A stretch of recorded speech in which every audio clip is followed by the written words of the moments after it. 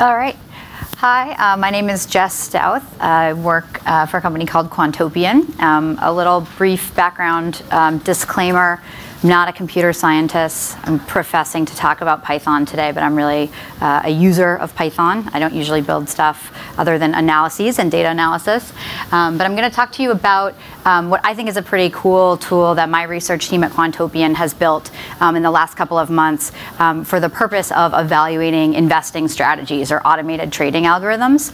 And these are tools that are commonly used by a lot of professional quants or industry quants and some individual investors and quants who want to try to look at a systematic investing strategy and basically take the data that it outputs, such as returns from stocks that are bought and sold, risk factors, and try to understand from the outside and from the exhaust data whether a trading algorithm is making money, has made money in the past, why it made money in the past, and how it's going to make money in the future. So I'm going to assume that this is obviously expert in Python crowd, but maybe not as much background in finance. But if you do have a background in finance or quant finance or algorithmic trading, could you raise your hand? I'll get a sense. Well, all right then, I take that back. So moving right ahead. So I don't think I should have to sell this, but in a lot of talks that I start up and say, why use Python for quant finance? I think this is kind of becoming more and more of a foregone conclusion. There's a lot of obvious great things about it. It's general purpose. It lets us avoid stringing together lots of sort of use case specific languages that might have great features, but are frustrating to have to sort of daisy chain together or code analyses and recode them in other languages that are better, depending on whether you have a research or production use case. It's very easy to learn. Even I can learn it. And I come from a research background, not computer science. And also there's this incredibly vibrant and rapidly expanding ecosystem of tools that we get to leverage if we work in Python. This is just a cross section really of those tools. And the sort of concept of this one, right, is sort of a stack from building from just the Python language at the bottom up to sort of higher and higher level packages. So at a relatively low level, you have packages like IPython, which we also leverage, and NumPy. But as you build up, Pandas was a library written by Wes McKinney, who I understand, unfortunately, is not going to make it this afternoon. But was sort of one of the first libraries that got written in Python that really allowed us lazy MATLAB and R data scientists to use Python, right? So we want to work with data frames, right? I just have explained to computer scientists so many times, I just want rows and columns. I basically want it to be like Excel, except I want it to be fast, and I don't want it to be like Excel and that it's going to break. So, but otherwise, right, I want, in quant finance land, a lot of times quants think in terms of, every row might be a stock. So for every stock, you might have a bunch of dates, and then every column might be a different field of data. So you might care for a stock about what its price is. You might also care what its forward PE is. You might also care what its trailing PE is. Once you have this big, huge matrix of data, then you can start to do analyses and try to understand if you have signals in your data. So there's this awesome stack of tools that we get to use if we use Python. When Quantopian began in 2011, it was a project started in John Fawcett's shed behind his house until it got too cold. But basically, he decided that he wanted to write a backtester that would allow quants to backtest trading strategies. And that was something that when he met quants, he realized that everybody in the quant field was writing their own backtester. So this was a great opportunity to write a piece of software. There's no really great reason to reinvent the wheel every time a quant goes from one job to another, though they're not allowed to bring the code with them. So this seemed like a fantastic spot to create sort of a single open source library. So that was in 2012. Now, a couple years later, we have come a long way. So Quantopian's gone from Fawcett's shed to a floor of a building in downtown Crossing. We've got 38 employees currently who are mostly engineers. But what we're doing is sourcing algorithms from our community. So we have a website. We let anybody who has some Python programming ability or the interest in learning come onto our website and have access to data, write these trading algorithms. And now we're in the position of wanting to evaluate those trading algorithms and actually put real money behind them. And so to do that, we realized that we were starting to write a bunch of internal software that wasn't part of our product and our platform to evaluate trading algorithms, and we realized that that would be something that would be really useful externally. So we put together this library and we open sourced it, I think, around the end of this summer. So Pyfolio is state of the art and changing like daily and weekly, and it's in its infancy, but reasonably active so far already community. And really the idea again is this is a set of analytics that is designed to analyze a portfolio with respect to returns and risk characteristics. And there's a lot of exciting things we want to do with it, and I'm going to show you where we've started. So it's open source, it's free, it's under the Apache v2 license. I have no idea what that means. Again, I just use open source software, I don't write it. But if you want to use it, I think that means it's easy for you to use it. You can use it on a standalone basis, so it's self-contained. You can use it with Zipline. Zipline is the open source backtester that I mentioned, or you can use it on our website on Quantopian, and we also have a hosted research environment that's IPython based. And finally, we did, I don't know if we did or Syed did, but there's a way to use it with this Pythalesians library as well. He's done some pretty cool stuff. So if you want to use Pyfolio in a standalone manner, this is all you have to do. You use Anaconda, and you just import it to your project. Pretty simple. And what it's going to give you access to sort of mainly is this really nice big set of visualization. So you're going to hand in a pretty consistent, pretty simple set of data. Might be something as simple as just a time series of returns, even for example for like a mutual fund you might be interested in. The two ways of thinking about what data you hand in to Pyfolio are you can either hand in returns-based data only, and then you're kind of limited to returns-based analyses, things that say, hey, what's the volatility been? What's the time series correlation with other assets maybe in the marketplace been? Or you can hand in both returns data and position level data. So if you're handing in the data about what transactions and buys and sells you made, stocks you held, then there's a richer set of outputs you can get. So some of the plots that you can see that are sort of miniaturized, but I'll go through these a little more. Things like the equity curve. So this green line is, this is some magical trading strategy that just only makes money every day. That's exactly what we're looking for. Perfect. We've got a bunch of rolling statistics. So it turns out in quant land that it's really always interesting not only to come up with a single estimate of something like the volatility of your data or the risk-adjusted returns of your data, but unfortunately for quants, quant finance is a very non-stationary world, and so you're often wanting to look at rolling indicators over time that say, hey, over the last 6 months, what has been my average risk-adjusted return? Because everything in quant world are parameters or values that you estimate based on data. You'll see how you'll get to a little bit later that there's a lot where you're interested not only in looking at, we don't show, there's a summary table, but so not only rolling statistics, but also distributions of statistics, distributions of data that you're getting out of your algorithm. Because you're always limited by the number of data points and the number of observations you make, just like anywhere in data science. So we've got some tools that try to help you think about that. All right, so once you have, so here's an example if you're only going to pass returns into a function. So if you've just got a series of stock returns, you can hand those in to this function to create a tear sheet. And this is that summary table that I mentioned. So the common things that are sort of the parameters that might define any backtest. So you've got a trading strategy, right? It's going to do something. But actually, really, it matters a lot sort of when you ask it to operate and at what sort of inception criteria. So this trading strategy was asked to run from May 21st, 2012 to 10/28/2015. So that's 41 months of backtest. If I handed in another piece of data, which was when the strategy went out of sample or moved into live trading, I would have the ability to create statistics that break apart two regimes, in sample and out of sample. And you can actually use that, I think, to create sort of a regime study yourself if you wanted to say, okay, I have a set of data that I care about, but it's actually 3 subsets of data that I want to look at broken out different ways. So right here, I just have one summary set of data. The kinds of summary statistics we like to look at for quant strategies are things like, what was the annual return? So on average, this strategy made 38% a year. Well, that sounds great. Well, its annual volatility was 44% a year. that doesn't sound quite as great. That would have been a little bit of a wild ride, certainly some years. So quants look a lot at this Sharpe ratio, right? That's just basically a measure of your risk-adjusted returns, the returns over that volatility. So what you'd like to have is that number very high. That's very hard to do. Mostly returns come at the cost of risk that's assumed, and risk mostly in the market is experienced by stocks going up as well as down.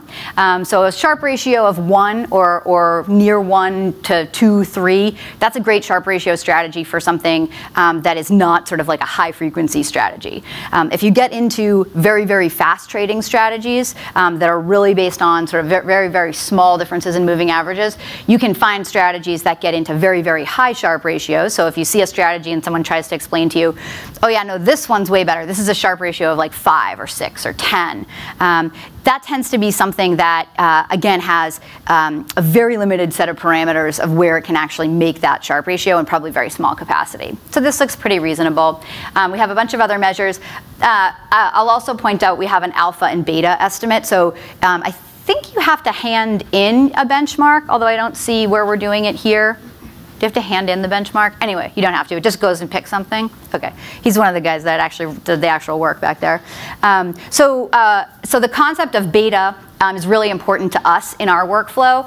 Beta basically means what is your correlation with the broad market index. You can have a correlation to any risk factor, any market index. For us, our platform right now supports only trading US equities. And so what that means is the most common thing that strategies that people in the community come up with are things that trade it's very hard to, not very hard, but it's very easy to pick things that trade with the market.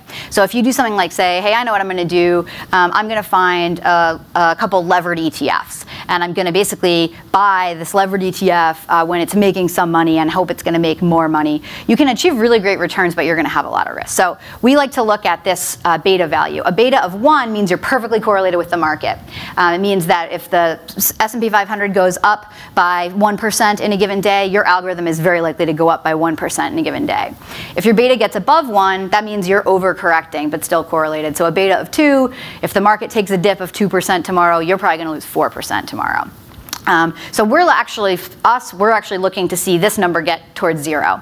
So that's why we have it up in this summary table. We can also look at when we lost money historically. So a lot of times you look, or people will look at the equity curve like I showed you, and we can skip ahead and look at a nice equity curve here. And they're, humans are great at recognizing patterns, so they'll say, well, this looks awesome. I lived on that green line, and I ended up way up and to the right from where I was, right? So that's great, but what you don't notice by eye or doesn't jump out at you kind of at first is, well, what were my drawdowns? So as I lived through that roller coaster ride up that green line, how many times had I lost money, and how long was it when I had lost money until I made back past my previous peak? So that's what this worst drawdown periods is. It shows you your 5 worst drawdowns, how big they were. So 47%. That's like a really not a good drawdown. You wouldn't be able to put a reasonable amount of capital behind this. Show this to someone who's in industry and they'd say, okay, who knows what it is you're doing, but this is basically just looks like it's following the market. And it shows you your peak date, your valley date, when you recovered, and then how long it was. So you can also see that not only did you suffer a time period when you lost about half of your money, but took you about 300 days to get back above your peak. So you can sort of picture yourself living through that 200th day. Imagine if you knew you had 100 more days before you were even going to break even from this trading strategy. Okay, so it shows you, kind of highlights some of the risks. So this is just looking at the returns to your strategy versus any benchmark you want to pass in. I've got the S&P 500. And then the second plot is a volatility adjusted picture of that. Then I mentioned that we care about this beta, or this correlation to the market, and I showed you in that summary table this strategy had a beta of about 1. Okay, so great, that dashed blue line in the top plot is at about 1. But the other thing you can see is oh, interesting, there were times when this strategy had a beta or a trailing 6 or 12 month correlation that was actually quite below 1 at the beginning of the back test. And at times, it actually had a beta that was about 2. So you can also sort of get a sense of these estimates or these parameters that I care about, how consistent are they over time. If you see parameters that you care about changing a lot over time, that can be okay, right? But you want to understand why. Because now it means that when you just do shorthand and look at one summary number, it might not capture what's happening that much. So this is that estimate of rolling Sharpe ratio, right? Like, okay, it looks good. We said well, it looks okay, right? It's around 1. But okay, yeah, you also realize there's times where you lived well below that line of 1, so you're aware of that. And then this last plot is kind of cool. So I mentioned that you can have a beta, which is just a sort of a word, in this case, domain-specific word for a correlation. So you can have a correlation to the S&P 500, right? But you can have a time series correlation to any other time series you want, right? Like the phase of the moon, or the tides coming in and out, crop rotations. Well, it turns out there are 3 really common risk factors that quants look at.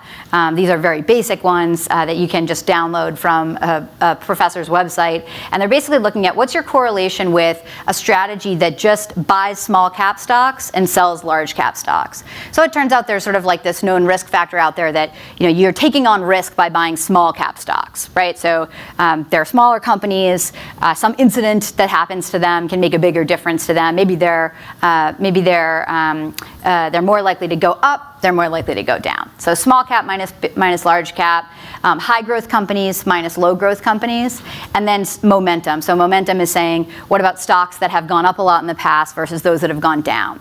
And so these factors are created by building synthetic or portfolios of stocks that are pretending that your strategy was doing one of those things specifically. And then we look and say, okay, for this trading algorithm that either I wrote or someone else wrote, I'm trying to evaluate, how much is it actually making money probably because of these factors? So with this one, you can see, okay, wow, like it's actually kind of wandering in and out of being pretty highly correlated with some of those factors. So again, something to be aware of. Maybe I understand, and with this strategy, I'm okay with that. I want to take those risk factors on.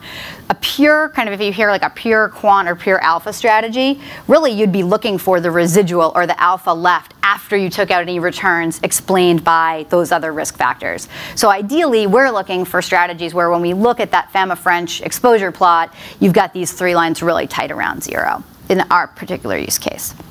This is just the visualizations that go along with that drawdown plot. So you can see that big, really long drawdown, that happened from when you first invested, right? So you're like, this seems like a great idea. I'm going to invest my money in this strategy. 300 days later, do you think you still have your brokerage account invested in that strategy? Probably not, but moving on.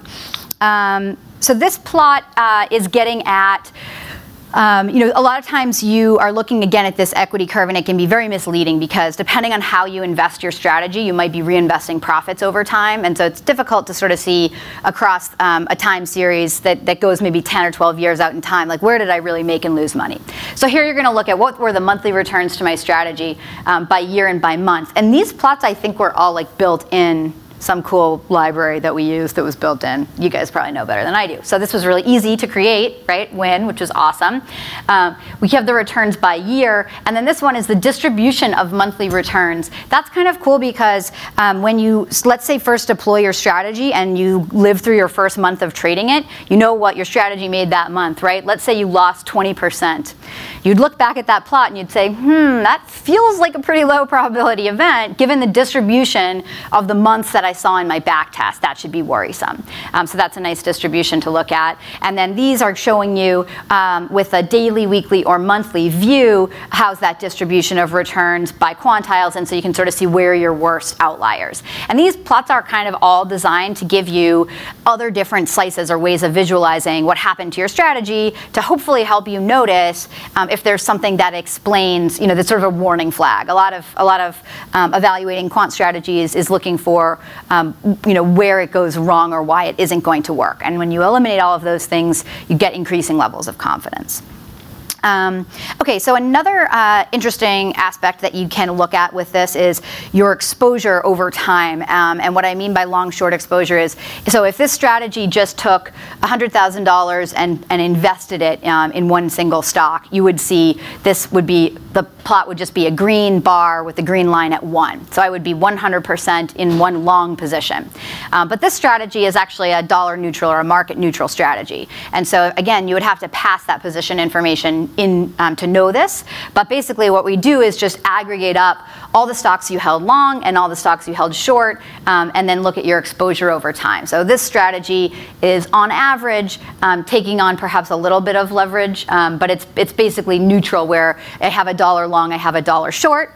The way people usually talk about a strategy like this is you're hedged with respect to the market's movements, hopefully, right? So well, you've done something, presumably, hopefully, in this algorithm where you've said these longs should make more money, their price should go up more than these shorts. And if you're right about that, then you don't care what happened to the overall broad market, right? So the market can go up, it can go down, but if your system of differentiating or betting that your longs are better than your shorts on a relative basis, if that wins, then you make money. That's the idea. This is a plot just looking at exposure to sectors over time. So if you have a strategy that holds a lot of stocks, you can look at your positions over time, but that can become really complicated. So all stocks live in some sector. They can fall into some category, like an energy stock or a healthcare stock, and these are categorized by a couple of different data vendors in the market. And I think we are looking at Morningstar asset classifications, and that's because the Morningstar corporate fundamentals data is what we have integrated into our production platform, but there are a bunch of different sector identifier, like sort of data vendors. So this is just going to be a plot where you can look and say, okay, if I consistently had a much higher exposure to one single sector than any other, then I would know something more now, right, about this strategy. Okay, this strategy is making money because it's actually only trading energy stocks, right? That'd be something I'd want to be aware of. And then underneath, I'm just looking at how many stocks do I hold in my portfolio. So this strategy holds about 50 stocks. That's a reasonably high number of individual stocks for somebody who's an individual investor, right? If you think about what you're going to be paying to buy and sell each of these stocks, especially you're going to be short half of these stocks, you're going to be paying interest and fees. So this is starting to get towards a size of a larger strategy that would probably need to have a bit of capital invested in it. Okay, so now, let's see how much time do I have left? Okay, so I'll go through this analysis quickly. If you have a finance background, this will be very simple to you. If not, we'll see if you get sort of what I'm driving at. But the idea here is that I don't necessarily know when I run a simulation how much I'm going to pay the broker in order to make these trades. There are some costs I can get a really good assumption about, or a really good estimate. So I happen to know we're integrated with interactive brokers, and I happen to know that depending on what size account I have, I'm going to pay 0.75 cents a share, anyway up to maybe a little bit higher than that, but let's say that. And I know that if I trade a very small number of shares, the lowest price they're going to charge me for a commission is $1. But what I don't know necessarily is when I go try to make that trade in the market, that could be any time of day, and I don't know exactly what price I'm going to get and how close it's going to be to the price that my quant model thought. So different strategies that trade stocks at different rates and different types of stocks and different names will have a different sensitivity to being wrong about what that cost estimate is. So this is just a sweep that's looking at what would my equity curve have looked like if I had a varying range of slippage assumptions. We don't have zero on here because it tends to look a little bit crazy. If you assume zero costs, a lot of strategies do very well and make money. But we're going anywhere from assuming 3 basis points to 50 basis points, right, or 0.5%. And then for some strategies, you'll look and you'll say, oh wow, this strategy, once you get to 10 or 12 basis points of slippage, it's going to lose money just basically no matter what, right? So that's something that you yourself would want to be aware of before you actually put your own money in it, and that we want to think about. And this is another way of looking at that. So here I'm looking at the average annual return that my strategy is going to make, so sort of a summary stat derived from this chart up here. And then I'm looking at it as I increase my slippage assumption. And so this strategy strategy is great, right? Even when I'm assuming a very high, well, what I'll tell you is a high degree of slippage, I'm still eking out some gain. So I'm not just like lighting money on fire. Many quant strategies, if you get out to that cost assumption, they basically will light money on fire. Okay, so I mentioned that you can use Pyfolio on its own, and all of that functionality that I just showed you, I think you can do just on its own. You can also use it in conjunction with the Quantopian website and the backtester that we've got, and specifically, I guess, some of the stuff about looking at sector exposures, right? So if you're using our research platform on Quantopian, then you pass in your returns from a backtest you ran on our platform. It'll go ahead and know that it can go grab the Morningstar asset classifications. And so you also have the benefit of having all this, minutely stock pricing data, corporate fundamentals, and then we're adding a bunch more data sources. So it just gives you a lot of stuff that you can sort of play with and try. We've built in a couple of models for thinking about transaction costs and slippage, and we also have an API that lets you write your own custom model. I'm curious if anybody actually has done that. It's like great that we have it, but I'd like a data point that says who has done it. Has anyone here written a custom transaction cost or slippage model? Even anywhere, not just on Quantopian? Oh yeah, all right, nice. You should put it on Quantopian. Okay, so that one guy in this whole room. So that tells you, I think pretty much everybody uses one of the built-in models that we have, because it gives you a good sense of what's going on. So like I mentioned, there's a way to pull a backtest that you've run on our platform into this research environment and then run this tear sheet. And hopefully someday soon, you won't even have to do that. You'll just get it as part of the performance report that you get out when you run a strategy.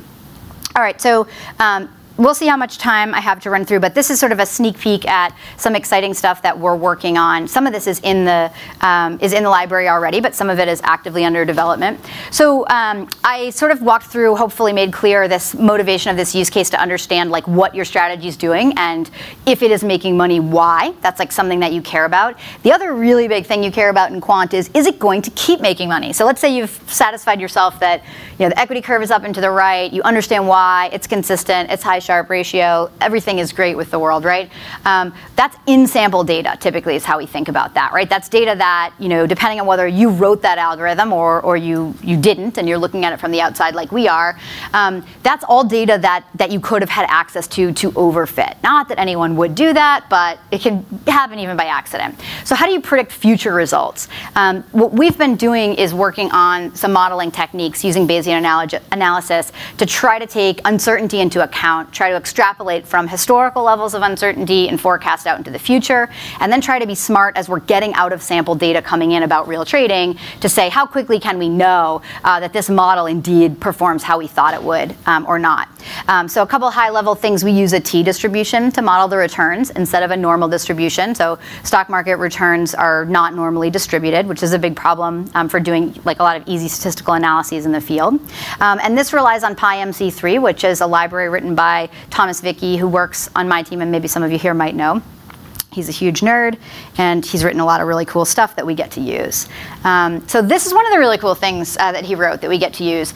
This GIF is showing you basically starting off with some very broad estimate about what my Sharpe ratio might be. So this is all actually thinking about estimating remember I told you I'd like a Sharpe ratio of around 1. This data set is a toy data set. It has a true Sharpe ratio of around 0.5.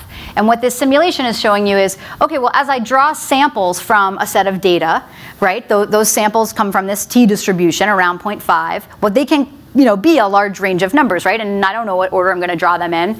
So what we do is we treat that sampling of new data, and we either do that from backtest data to simulate looking out into the future, or we have real observations of new data coming in. And what we're doing is basically adding new data to our analyses, to our Bayesian model, and trying to get a better and better estimate of where we think the Sharpe ratio is. So what's cool about this analysis is that we can do it and do it both where we forecast out into the future, and then as we get real data coming in that's out of sample, we can overlay on that blue sort of increasing confidence cone what's actually happening, and we can see how they line up. So we can make forecasts about how much out of sample data would you need to have to feel you had made the right model and you had a good prediction. And then as real data comes in, you can sort of say, yeah, this matches or this doesn't match.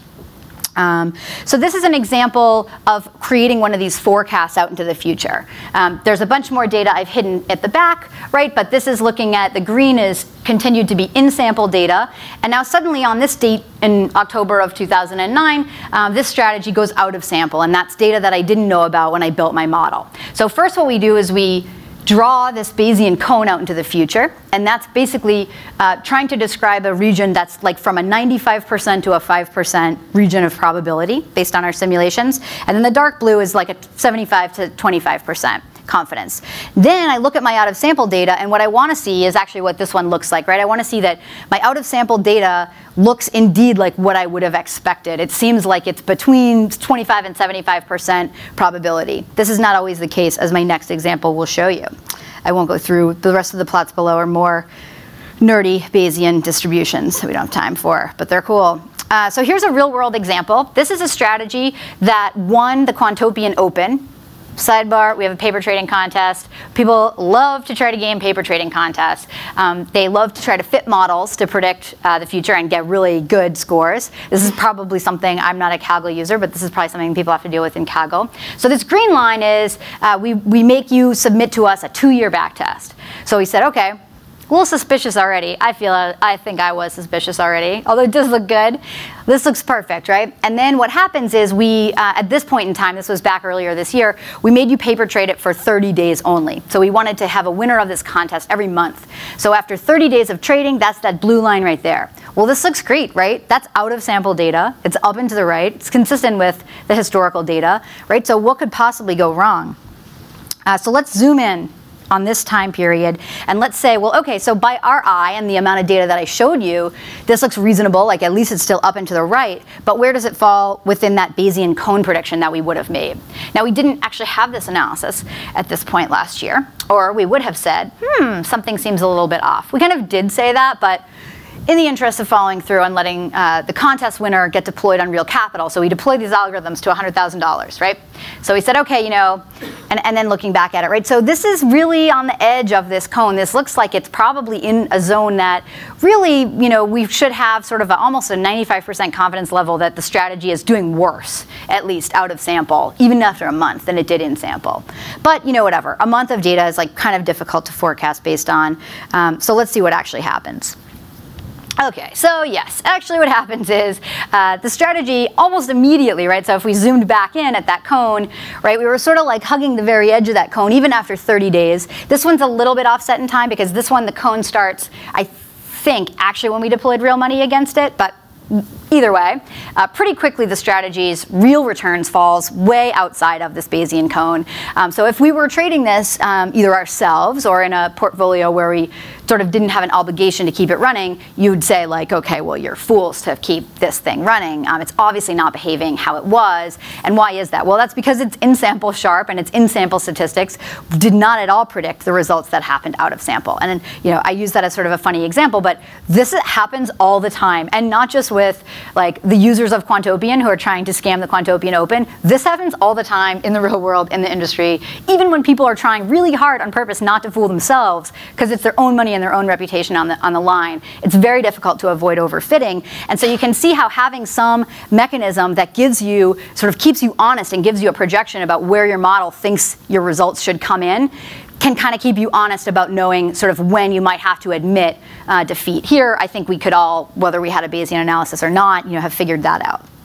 All right, so there's a bunch more stuff that we've written about this Bayesian cone, as we call it, or Bayesian analysis, that you can find. And I think these slides and resources will be available. And Thomas, who works with me, knows a ton more about this than I do. So you can get a hold of him as well. And then summary on Pyfolio, there's a webinar where you can basically rehear me saying this same lecture, roughly, with a little bit more quant finance nerdy detail.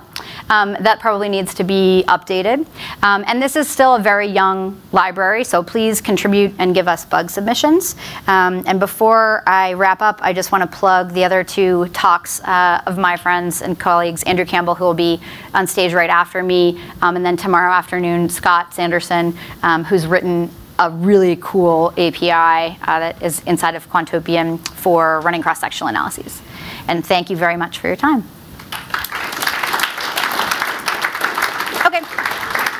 So it sounds like we have a couple minutes for questions. You said this works only for equities or some futures? So this, yep, so the question was, does this work for equities only, or what about futures? So this being the library of Pyfolio, you can hand any returns into it, anything you want. Yep, any time series you want. The Quantopian platform, it has futures coming online this quarter. There's a couple of folks beta testing it. So if you want to trade futures on Quantopian, email me, and I'll get you access to the beta. Options, equity options? No options yet, or not, and we're not working on options yet. It looks really hard. Yep. Yep.